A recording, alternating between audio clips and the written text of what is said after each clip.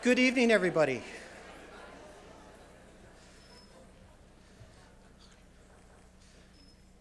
Thank you. I have 5:35, which is 5:30 Mount Sinai Standard Time, so I think we will begin.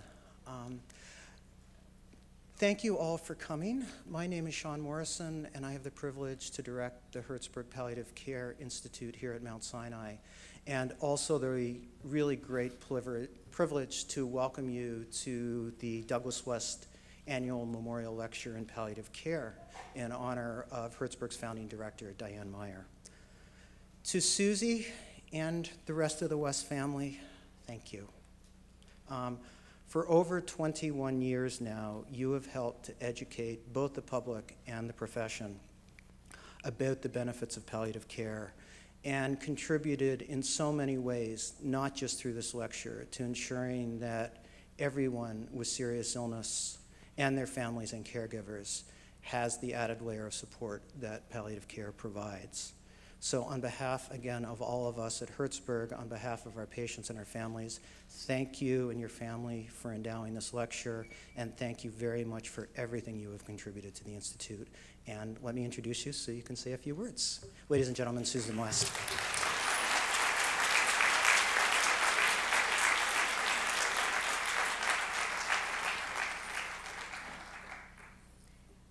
Well, I didn't know Sean was going to introduce me, so I was introducing myself. So I think I'll start from that anyway. That's okay. It's short. It's very short.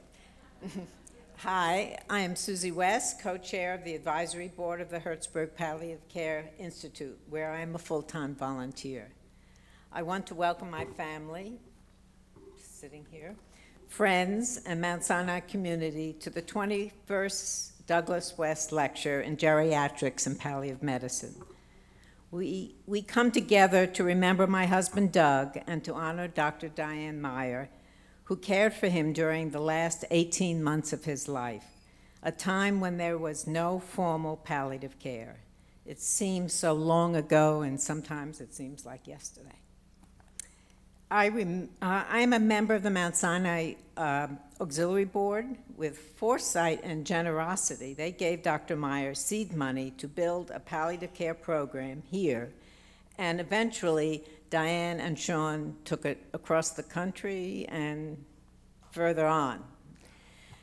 This year, a major focus of our Brookdale Department of Geriatrics and Palliative Medicine is training staff throughout the giant Mount Sinai health system to provide palliative care to patients and families with the greatest and most complex needs. As part of this effort, Dr. Elizabeth Lindenberger will be teaching primary palliative care to hospitalists, and Maureen Leahy, the nurse manager of the Wiener Palliative Care Unit, has designed 3 palliative care resource courses. Thus far, 200 nurses have attended to learn compassionate communication, symptom management, and resilience. In keeping with our role as the mothership of American palliative care, Dr. Sean Morrison traveled to Washington to testify in Congress about an act to enlist the federal government's help in support of fellowships, research, and expanded public awareness of palliative care. And I also went to Washington in December with Dr. Diane Meyer to be part of a workshop at the National Academy of Science, Engineering, and Health on integrating the patient and caregiver's voice in medicine. I didn't prepare a formal speech. I just spoke about my experience with Doug and how even then, 22 years ago, Diane was practicing what we now call palliative care, helping Doug and our family through that difficult time. My story of watching my husband's decline is similar in many ways to today's speaker's experience. And so I'm very pleased to welcome Dr. Lucy Calamithi as our Douglas West lecturer. Our next speaker will be Sasha Sidorow, who is a co-chair with me at the Hertzberg Palliative Care Institute. Also, I would like to call out and a shout out about all the volunteers at Mount Sinai and in our audience today. National Volunteer Week is April 23rd to 29th. I think it should be every day. because we have over 1,000 volunteers at Mount Sinai here alone, and without them, we wouldn't function as well as we do. Thank you.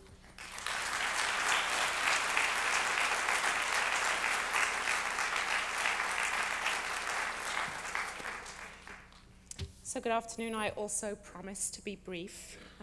Welcome to today's lecture. Thank you for joining us this afternoon. My name is Saskia Sideros. Susie mentioned I'm co-chair of the advisory board at the Herzberg Palliative Care Institute. It's my honor today to introduce our speaker, Dr. Lucy Kalanithi. Dr. Kalanithi is a faculty member at the Stanford University School of Medicine and the widow of Dr. Paul Kalanithi, the author of the New York Times bestseller, When Breath Becomes Air. Paul Kalanithi was a 36-year-old Stanford neurosurgery resident when he was diagnosed with stage 4 lung cancer. A gifted writer with degrees in literature, philosophy, and medicine, Paul spent the last 2 years of his life sharing his reflections on some of the biggest questions we all face as mortal beings. What gives life meaning in the face of death? What do you do when your future, once on the distant horizon, is snatched by the present? And what does it mean to bring a new life into the world? Paul and Lucy have a daughter, Katie, just as one parent is preparing to leave it.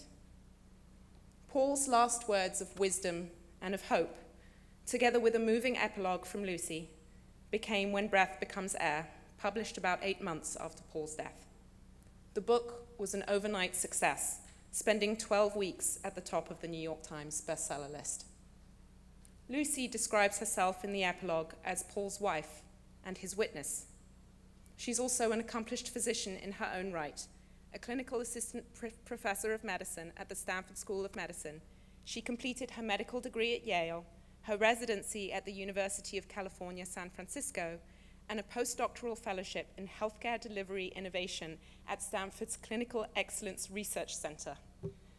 At the cross-section of her experiences as a physician and as a caregiver, she's interested in healthcare value, patient-centered care, and end-of-life care.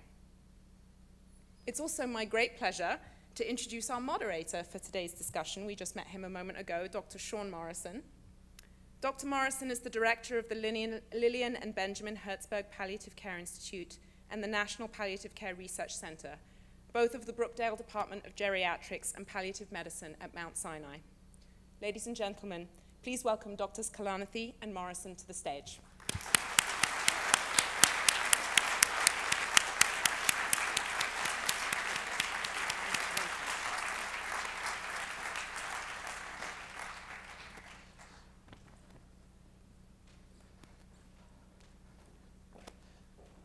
So, thank you, Saskia.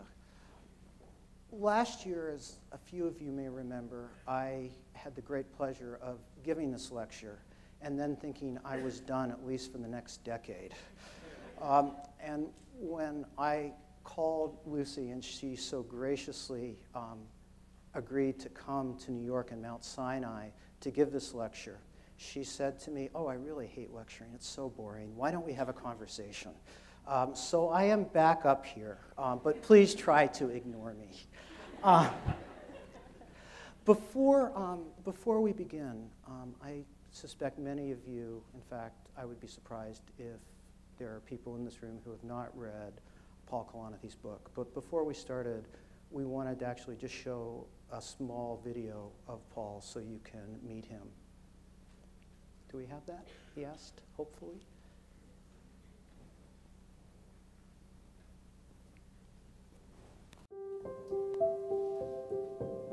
5 years down the line, I don't know what I'll be doing. I may be dead, I may not be.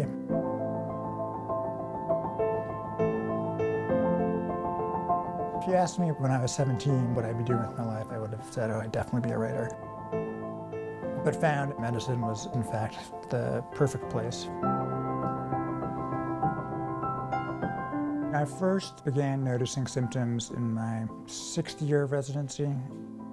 Obviously, Lucy and I were both very suspicious that I had some form of cancer, but actually having the confirmation was still devastating.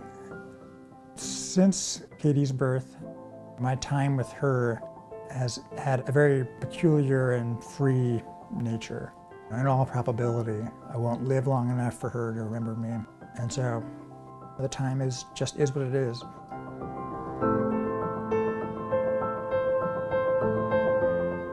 It's a careful balance. If you don't think about the bad case, that ending is going to be very rough on you and your family. But if you don't think about the good case, you're going to miss an opportunity to really make the most out of your life and time.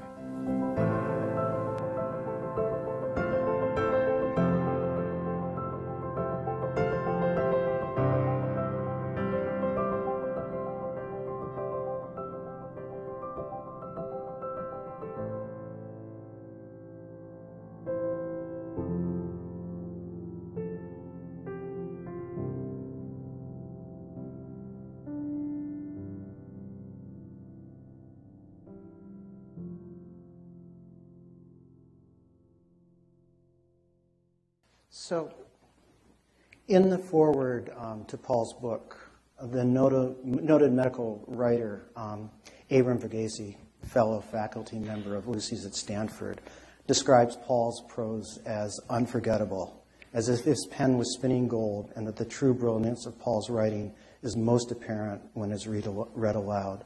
So I think what we'd like to do is start with hearing Paul's words from his wife, Lucy. If you could. Yeah.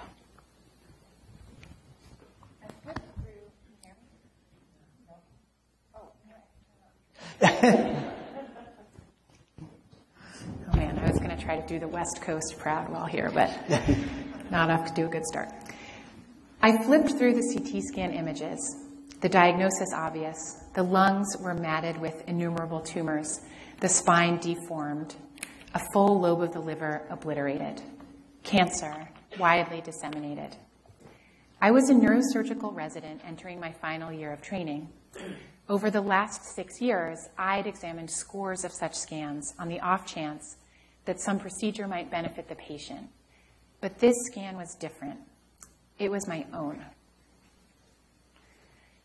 I received the plastic arm bracelet all patients wear, put on the familiar light blue hospital gown, walked past the nurses I knew by name, and was checked into a room, the same room where I had seen hundreds of patients over the years.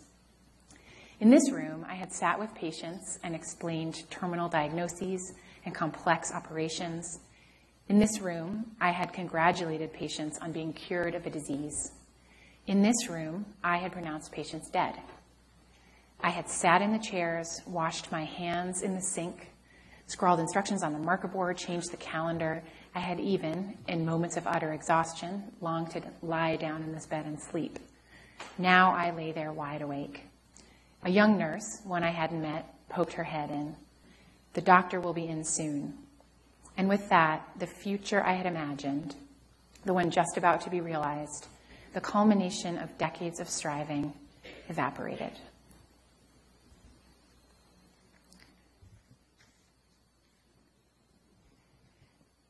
This is like halfway through the book now. Flush in the face of mortality, many decisions became compressed, urgent, and unreceding. Foremost among them for us, should Lucy and I have a child?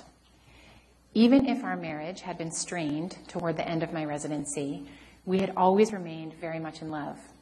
Our relationship was still deep in meaning, a shared and evolving vocabulary about what mattered. Both of us yearning to be parents, we each thought of the other. Lucy hoped I had years left, but understanding my prognosis, she felt that the choice, whether to spend my remaining time as a father, should be mine. What are you most afraid of or sad about? She asked me one night as we were lying in bed. Leaving you, I told her. Will having a newborn distract from the time we have together, she asked. Don't you think saying goodbye to your child will make your death more painful?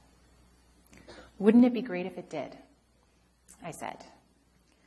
Lucy and I both felt that life wasn't about avoiding suffering. Years ago, it had occurred to me that Darwin and Nietzsche agreed on one thing. The defining characteristic of the organism is striving. Describing life otherwise was like painting a tiger without stripes. We talked it over. Our families gave their blessing. We decided to have a child. We would carry on living instead of dying. think everyone in this room has probably read Becomes Air. And I think all of us in some way realize just what a remarkable person your husband was. And I think we get a little bit of that on the screen there. But I wonder if we could just start by you telling us a little bit about Paul and why he was so special to you. Yeah, sure.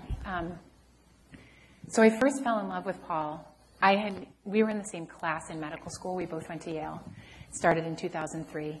And I knew he was really smart, but I didn't sort of fall in love with him until I realized how funny he was. And most of our friends and family are a little bit heartbroken that When Breath Becomes Air is not very funny. You can get like little tiny senses of it. But, this is the version of Paul that, this is Paul too.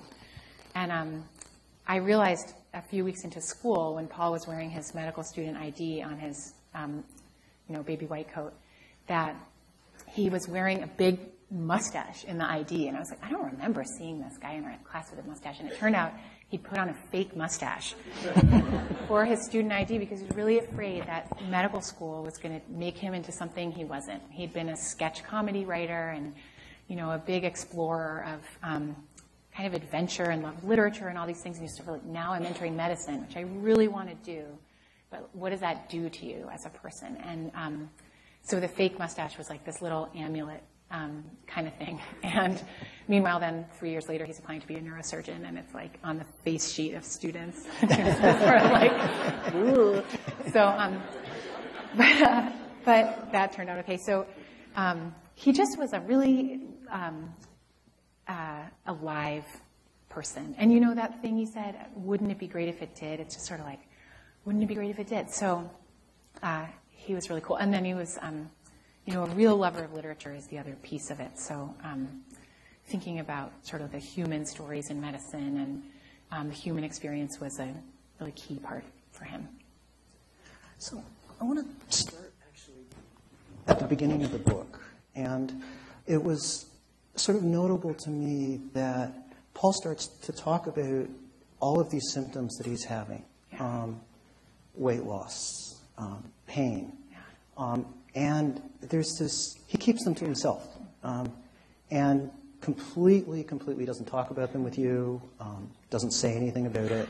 And actually, it gets to the point, and he writes about this, that things become so strained that you say, I need to move out for a week. And I think what you say is, he quotes you as saying, I don't want to learn about your worries by accident. When I talk to you about being isolated, you don't seem to think it's a problem. I can't help but wonder, because you're a physician, and because that you were watching this at the same time, and wondering what was going on, and not being able to, and I wondered what that was like. And I'm going to come one more to that, if I got to add to that, and then how you got past it, because it's very clear that you did. Yeah. Oh man, that was so intense. And it's funny because Paul puts that in the prologue to the book where he leads up to that moment of diagnosis. And then for the first half of the book, he retreats and talks about his life before the diagnosis, including as a neurosurgeon. But that time was so challenging. I mean, it was very hard because, the bulk of it was that he was working as a chief resident in neurosurgery, and you're lucky if you work, 80 hours a week. And he started to have really pretty classic symptoms of some kind of serious illness, weight loss and night sweats, and at the same time was trying to get a faculty job, and then got this chest x-ray with his primary care doctor that showed nodules in the x-ray, and got admitted to the hospital for expedited workup. And it was sort of like, oh, you put the symptoms together with the x-ray, and it's like, if you hope you have disseminated tuberculosis, you're having a bad day, like this is really serious. And when we packed for the hospital, he brought a series of books with him, actually. It was kind of interesting. He brought C.S. Lewis and this Solzhenitsyn novel called Cancer Ward and Heidegger. And they were just sort of in this little pile on his the bedside table of his hospital bed. But that was interesting to sort of see him turn back to literature and like make sense of what was happening. But I remember thinking at the time, you know, realizing what was about to happen and realizing he was about to get this diagnosis, and it's like the future really did evaporate. It's like so much of you is tied up in your future version of yourself, you know, whether it's having children or training in healthcare. It's like your future self reflects back onto you and who you feel like you are. And that literally felt like it just shattered. And somehow, so one of the first things Paul said to me when the diagnosis was really clear and we looked at the CT scan together, he said, I want you to remarry after I die. And it was literally one of the first things he said. And that was pretty emblematic of a particular thing that I think ended up making it work and really drawing us together, which was in that sentence of, I want you to remarry, is an admission of what's likely to happen, and an admission that you're willing to talk about it, and an admission that you really have the other person's best interests in your mind too. It was really sort of selfless, beautiful thing to say. So I think, in a way, he sort of set the tone in that one sentence of like, we're going to talk about this, and we're going to get through this together. And I don't know, that was part of it. And then I think, you know, being doctors, it was sort of the best and worst part too. We sort of didn't have any illusions of what was likely to be the clinical course.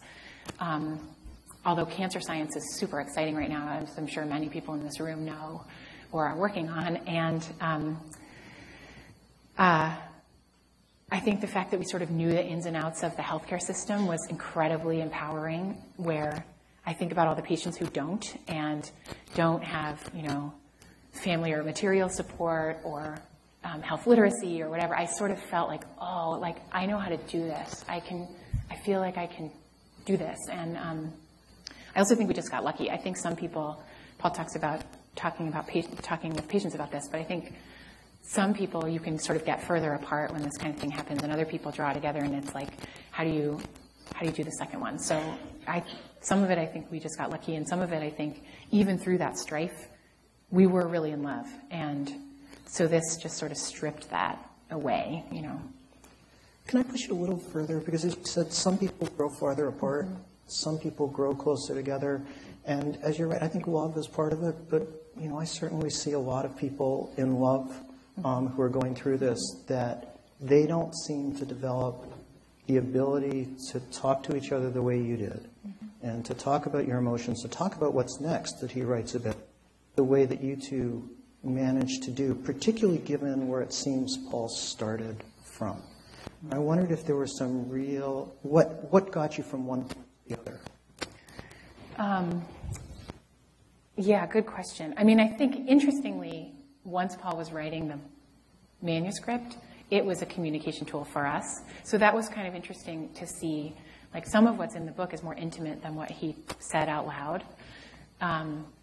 which is sort of fascinating, right? Like, oh, maybe writing is even a way to communicate with each other if you know, it adds something. There's this woman, Bonnie Adario, who runs a lung cancer foundation. It's like a patient-run foundation near us in California. And she often has people ask her, you know, my family's not talking about what's going on, and we're all, like, holding it inside. And she says, here's my suggestion. Just go sit at your kitchen table, and everybody sit around the table, and then go around and everybody say what they're the most scared of. Which sounds so simple and also kind of scary, but it's like, I do feel like everybody's thinking about their fears all the time. And even if you're in like full-on battle metaphor mode, you also are like secretly thinking about, well, what if the worst happens? And like, am I dying? And how do I know? And who can I talk to? So I think the idea that you can go through that sort of connected with each other rather than not. I think a lot of times people feel like they're protecting each other, but sometimes you can feel more isolated. So I think we had an instinct about that.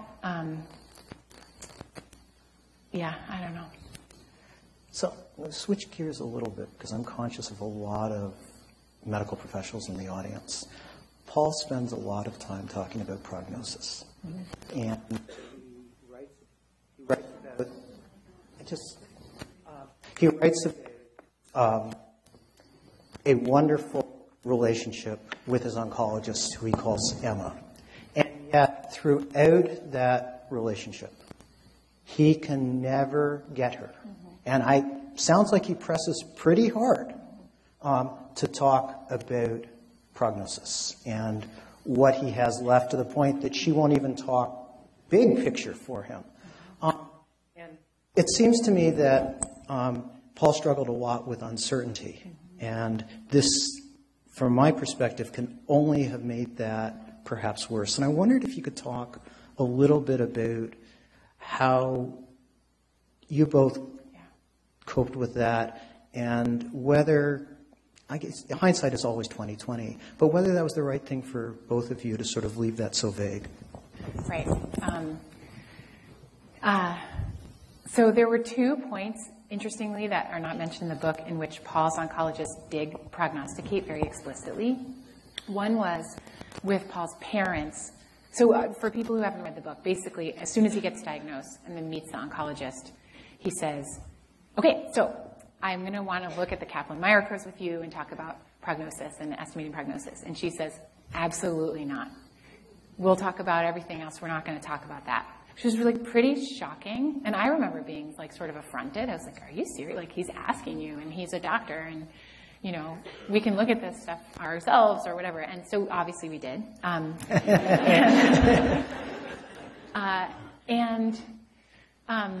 But there were 2 times she did. One was with Paul's parents all the way through his illness, because they were so hopeful that he could be cured. And there just isn't a cure as it stands now, you know. And there's some really interesting statistic where it's like 2/3 of patients with metastatic cancer don't quite get that the treatment doesn't have curative intent, which is, I mean, like, that's crazy, right? Like, where's the information breaking down? And if you and your wife are deciding to have a baby, like, is that information helpful or not? And so for our family, the thing that, so anyway, she prognosticated then with Paul's parents, or she at least said, like, this cannot be cured. And then when Paul was very sick toward the end of his life and had new brain mets and leptomeningeal disease, and a very short prognosis, she said that explicitly. She was like, I think your prognosis is now on the order of days to weeks. Which was actually like, wow, she's really putting a stake in the sand. And even just the fact of her doing that feels, I don't even know the word, like, it like underscores the words, you know. And meanwhile, she's totally spectacular. And I think the things that were most helpful in our family were, Paul and I did seek to understand the likely range of, you know, prognosis. And I think there are some physicians who are doing, or clinicians who are doing this thing where if you're talking about prognosis, you can say, well, why don't we think about like the best case, the worst case, and then the most likely case, which was kind of helpful. I think Paul and I both sort of instinctively thought about it that way, you know, which was, we're not just like, it's going to be 18 months. We're like, it's probably going to be months to a couple of years. Maybe it's going to be shorter. And I think both of us actually thought that initially. Maybe it's going to be multiple years or a decade, maybe, based on, you know, current and emerging therapies. And in Paul's mind, he had the thought, you know, maybe I'm just going to live a couple years, but if I were one of those like slightly longer term survivors and I didn't go back to finish my neurosurgery residency, I would kick myself. So he sort of had this idea of, while I'm on the first line therapy, a targeted therapy, 1 pill a day chemo, super easy to take, feeling better, I'm going to go back to residency. And interestingly, I had much less like resentment around that. When he was like working hard and sick, I was like, you know, it was sort of like this more unconditional love in a way, because I think you don't really have unconditional love for a grown-up, you know, there's conditions, right? Many. There's many, I know. But I think I just felt so compelled to sort of say, you know, this is your, like, what can I do to help you live this time? And then it's super romantic, right? Because most of it is he's like, I want to spend this time with you, which is super romantic. It's like, it's not a long marriage. It's a short marriage. But when you have that period of time, it's like, and be together, it's romantic. So anyway, he went back to residency, and then when the first-line treatment stopped working and the treatment became more arduous and less likely to work as well, then he stopped working as a neurosurgeon, which is sort of its own painful moment. It's almost like being re-diagnosed. You know, when things progress, you sort of start to become a more specified type of patient. At the beginning, like, the whole range of possibility is open, and then as your condition changes, it's like, oh yeah, I probably am in the group of a couple of years, and you adjust to that, you know. So he was always sort of working to the best case scenario, but also keeping in mind the likely and like planning for the worst and sort of talking about the worst. So, but then the like fact of holding all of those in your mind at the same time and being uncertain is like uncertainty, I realized, is its own version of pain. You know, even if things are going well, you're sort of carrying around this question mark all the time. So, but that was how we thought about it. And we had a sense of it. And when we had Katie, our daughter who's now 2.5, we did not do it in order to spite cancer. We knew what was happening, which was sort of like raised a lot of eyebrows, I think, and including mine. But yeah, I think that's how we thought about it. So I'm going to stay sort of just for a moment on the medical piece, because Paul also writes about how his diagnosis changed him as a physician. Yeah. And he writes a lot about that. But I was wondering, did it change you during this time, and has it changed your practice and how you talk with patients about cancer or work with people with another serious illness? Yeah, sure. I mean, one is I have a much deeper sense of what it means to be a caregiver. Like a family caregiver, usually it's a spouse or an adult child, right? It's so when I walk into a patient room and there's a caregiver sitting there, and Paul's oncologist did this too, I often talk in the, like second person plural. Paul's oncologist used to say things like, how's the new pain medication working out for you guys? And it wasn't like, how's it working out for Paul? It's like, how's it working out for you guys? And that is what it felt like in real life. So I sort of feel this connection to the caregiver role, and this understanding of like, oh, that might actually be the person who's implementing the plan. And I also have something that's a little different for me, and Paul felt this too. When he returned to work and he himself was sick, he said he felt more compelled to describe for patients what he sort of expected the experiential piece of the illness or treatment to be.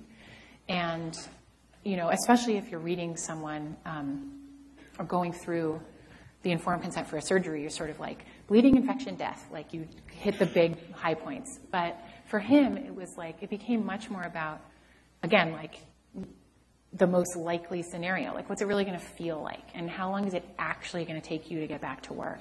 And, I feel like he was sort of, he got a little bit more connected to what it feels like to be a patient. And then I also now, when I see patients, I realize how much you hang on the clinician's every word and how highly anticipated the appointment is. It's like 30 minutes of their life, or if you're lucky, right? But it's also like your patients have this like big imagined relationship with you that like you don't even know about. It's just like, I feel like Paul just was in love with his oncologist in this really beautiful way and so emotionally dependent on her in a way that I wouldn't have expected for like a young, large and in charge neurosurgeon.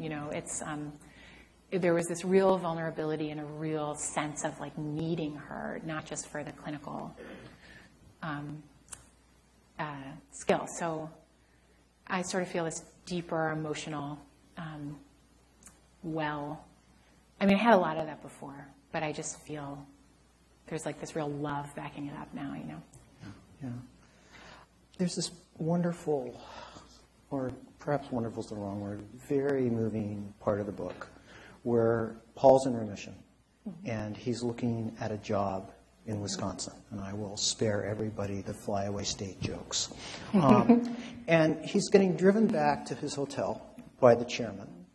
So clearly he was a high recruit.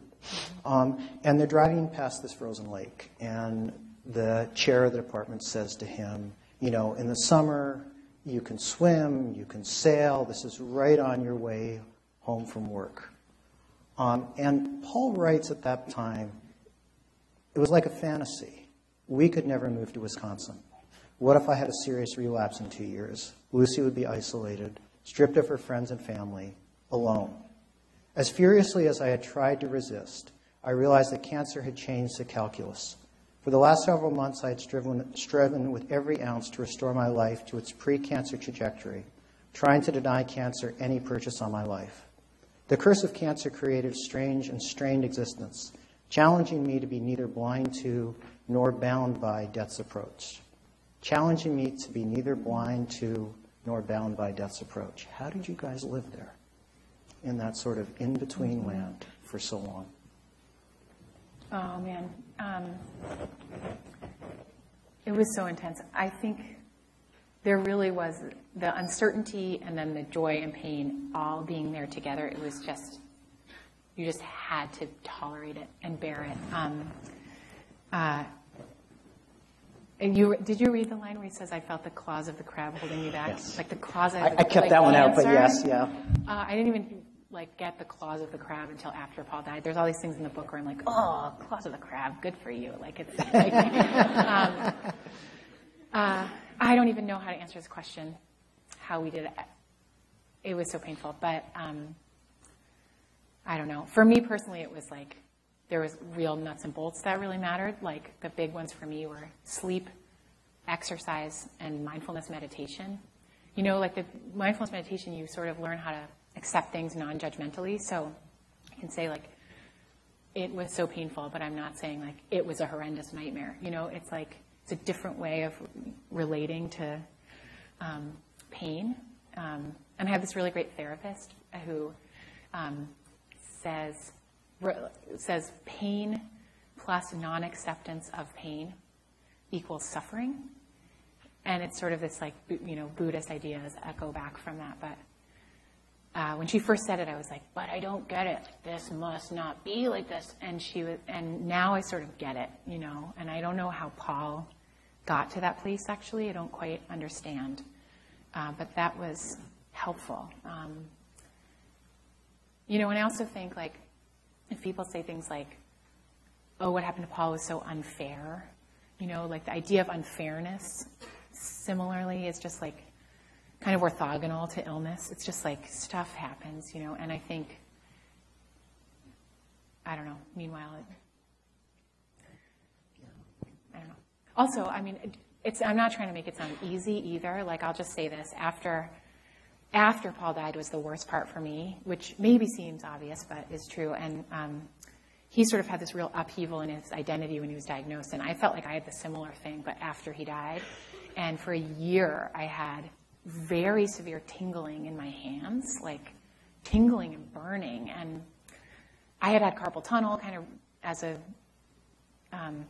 new attending, like on the computer, I don't know what.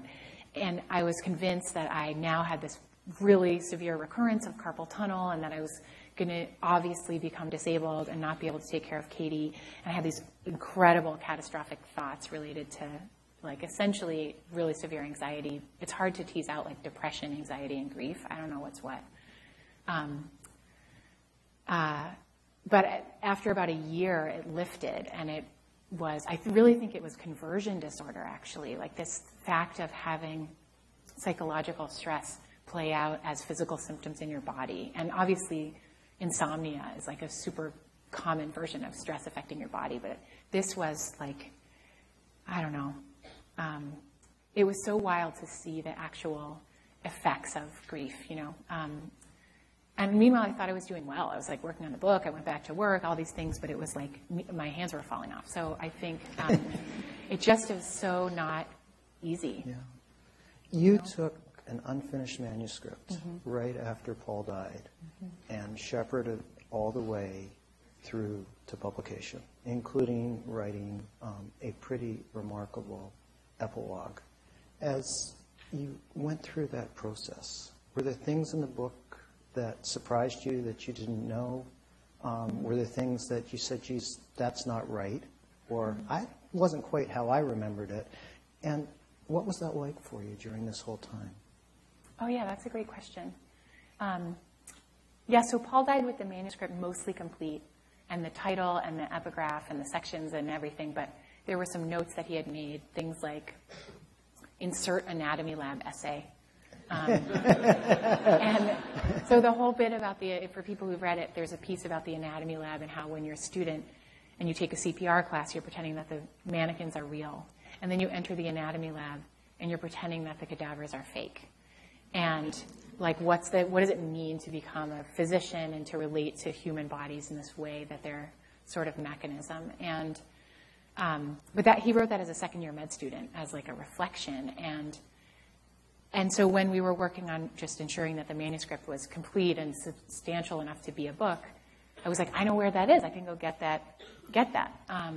And there's other sort of pieces of Paul's writing from his master's thesis, from a couple of emails to this best friend with whom he sort of had this epistolary relationship. So there's stuff that fleshes out the manuscript a little bit more, and we had to be really thoughtful about that. And it's all Paul's words, and it's all of a piece with his thinking about, mortality and meaning. But the book is shaped a little bit. It's a little bit like longer than it was when Paul left it, and that was sort of by necessity.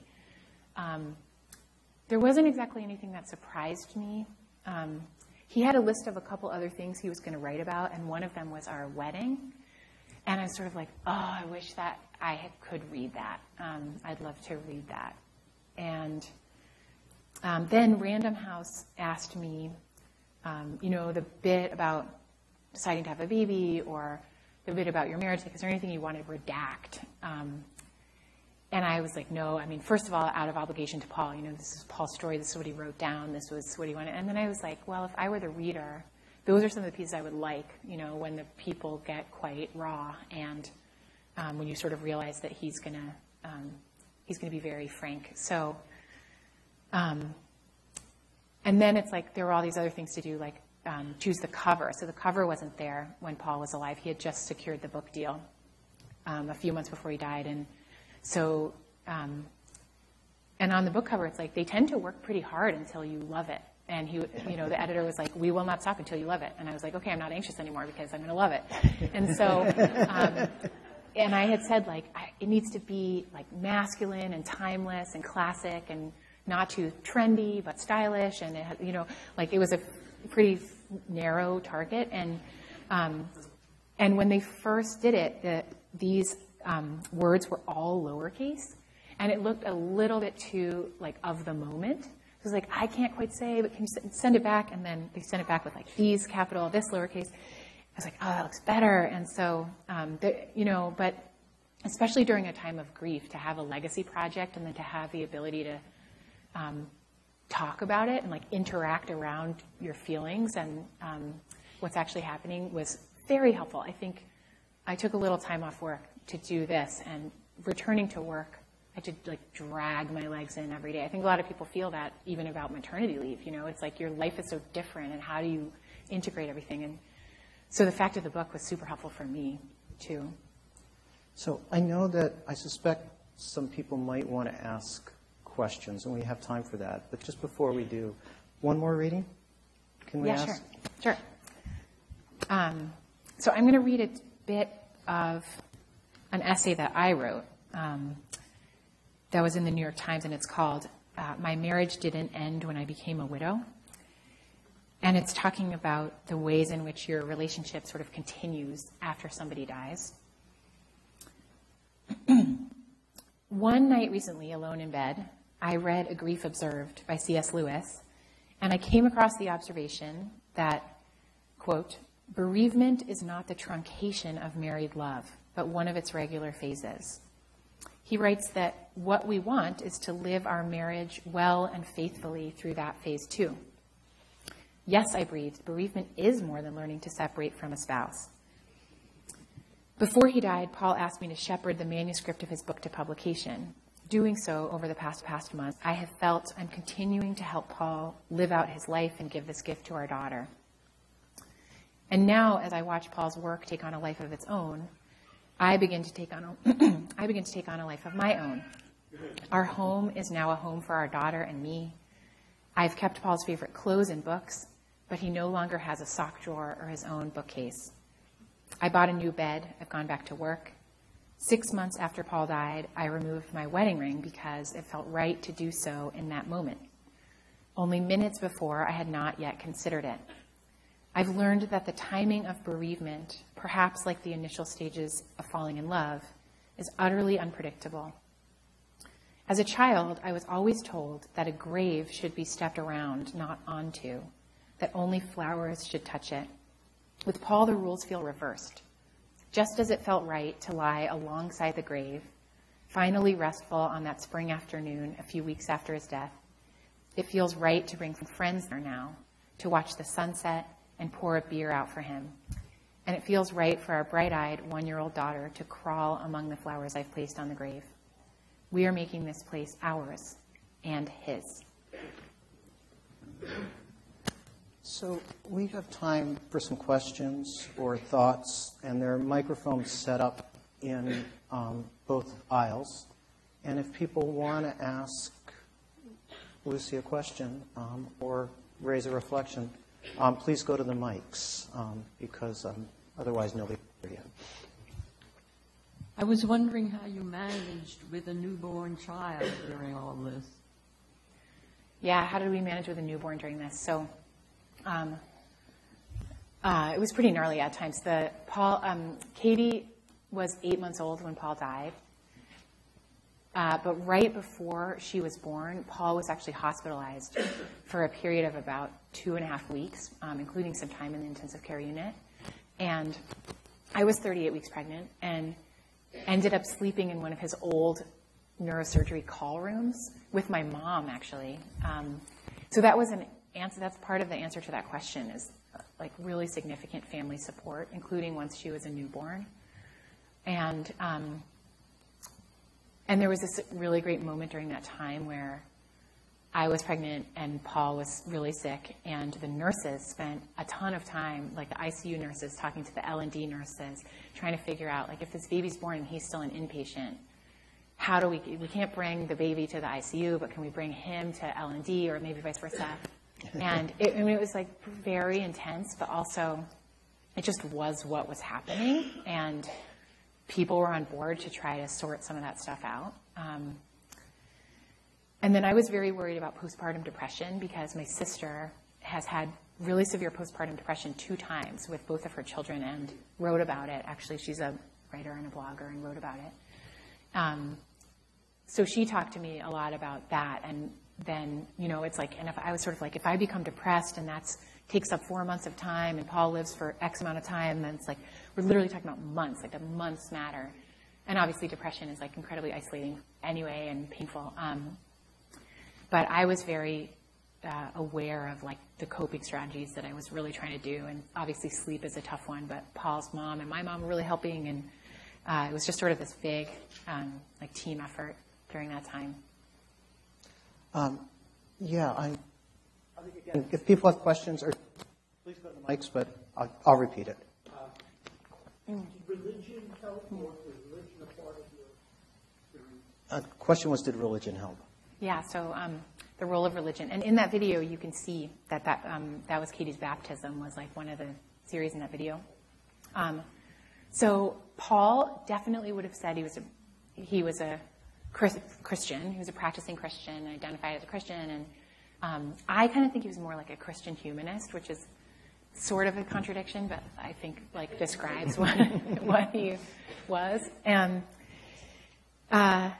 And for him, similarly to like the marriage thing, I don't think that his faith got weaker or stronger during the time of his illness. And I think that can happen for a lot of people. And did for me. I mean, I would say I'm agnostic, I guess, but I used to be atheist. So like that feels like a big jump. I think when someone dies, I'm just like, how could I not be agnostic? I'm like, I don't know. And I think for Paul, like the fact of his religious faith, which had been sort of rocky throughout his life. I mean, he writes about that in the book. And I think it's funny because like, atheists and neuroscientists come up to me and say like, this is our guy, this guy gets me. And then, really faithful Christians come up to me and say, this is our guy, this guy gets me. And I think it's because he's talking just about a journey, right? He's talking about a struggle. It sort of doesn't matter where you end up. It's just like we're all struggling with whatever. It doesn't even have to be religion. And But I think for him, the fact of religion even was more, like, less about even like what happens after you die, and just more about what your purpose is in your life and what it means to live a good life. And so I almost think like it helped him through the process of living with the illness and dying, not because it promised something else, but because it sort of underscored for him like the sort of depth of his life. So yes, is the answer.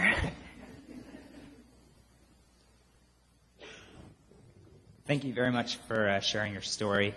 You mentioned this idea that unfairness is kind of orthogonal to illness and maybe besides the point. Can you talk about things that family and friends said to you that were perhaps especially helpful or maybe less so? Yeah, sure.